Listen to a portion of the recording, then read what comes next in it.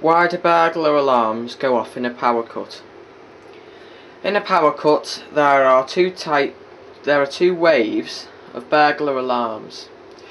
For the purpose of this video, we shall call these waves the immediate wave and the response wave.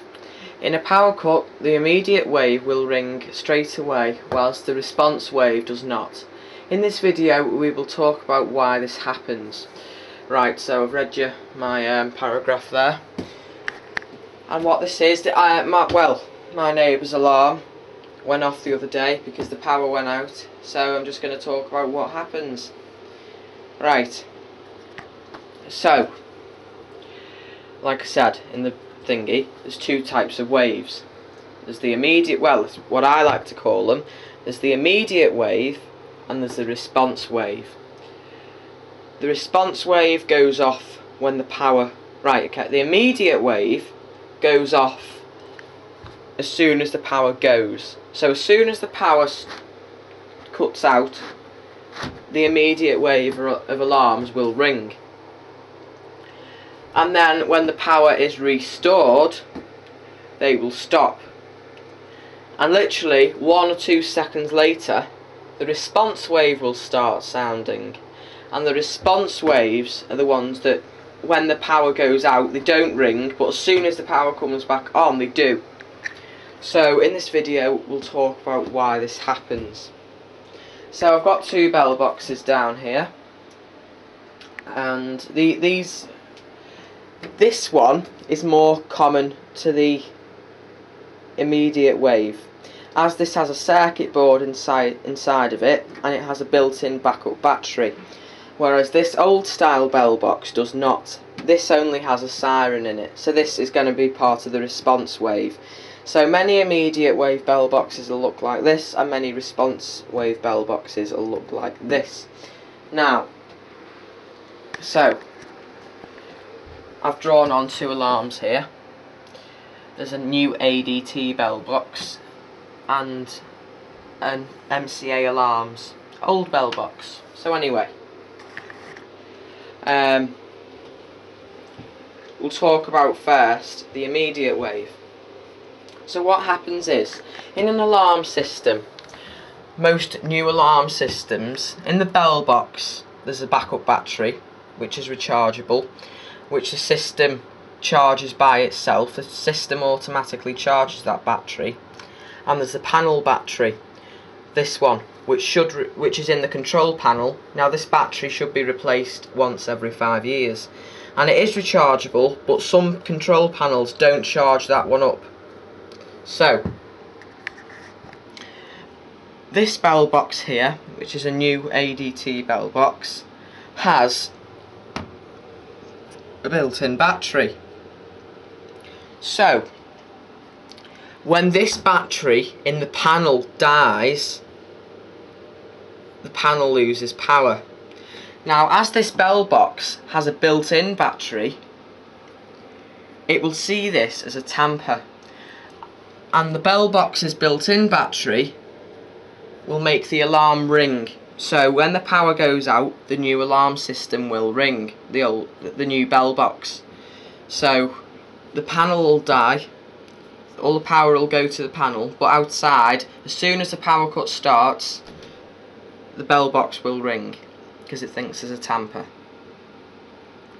So in that case, what it is this panel battery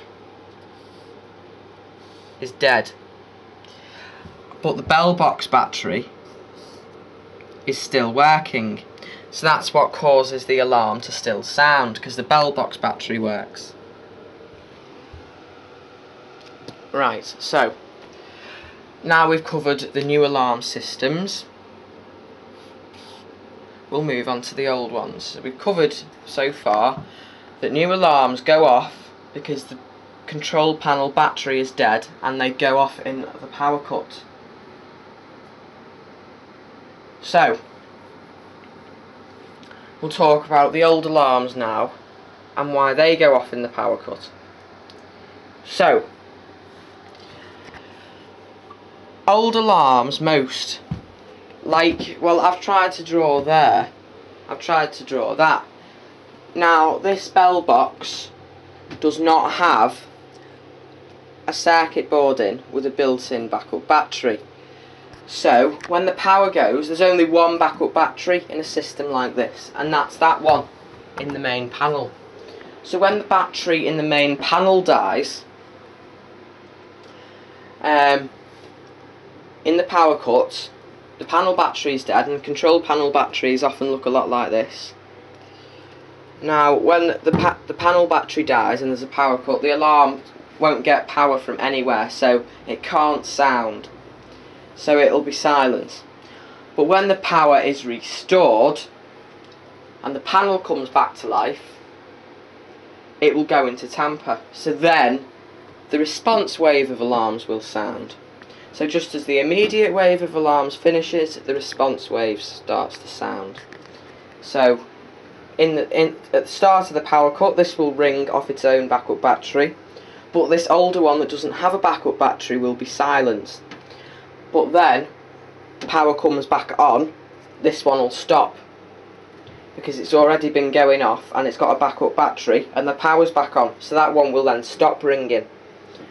But this one, like I said before, does not have a backup battery, and this alarm box will ring when the power comes back on. So you have to then put in your code and it'll stop. But obviously many people are at work and they don't get round to that, and the old alarms don't usually have a bell cut off. Well, some of them don't, so they can ring for a long time, which is very annoying. So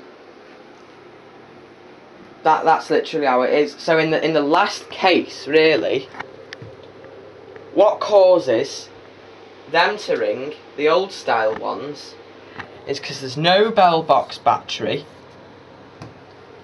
and the panel battery is dead. So when the power comes back on into the control panel, the alarm will go off. Now, believe it or not, there is a type of alarm that works properly.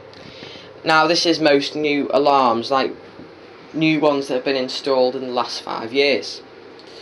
The new alarms have a battery in the bell box and usually a working battery in the panel because the alarm's just been installed. So when the power goes, what should happen is the battery in the panel will start to work and give power to the panel, so then the bell box battery doesn't make it tamper. Trying to explain this here. Now it can be a bit hard to understand, but the battery in the panel is supposed to power the system whilst there's no power. Whilst there's no mains power, the backup battery in the panel is supposed to power the burglar alarm so that it doesn't go off.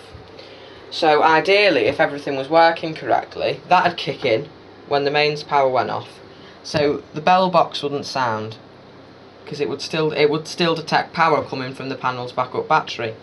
But when they die, no power is detected from the panel, which causes this to sound. So that's my video on why alarm systems go off in a power cut.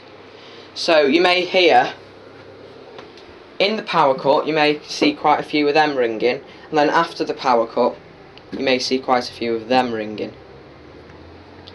Now occasionally these bell boxes do have a circuit board in, and if the rain hasn't got in over all the 30 years they've been installed, these may go off in the power cut, but that only applies to a very few of these bell boxes that have a circuit board.